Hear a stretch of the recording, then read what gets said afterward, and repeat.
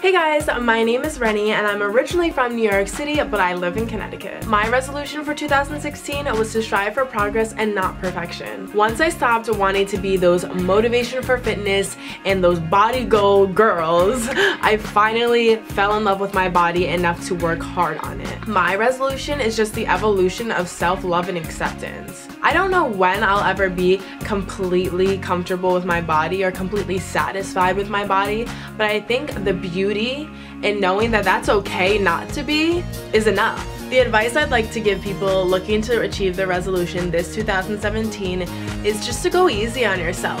You're a work in progress, so that means you're gonna get there a little bit at a time, not all at once.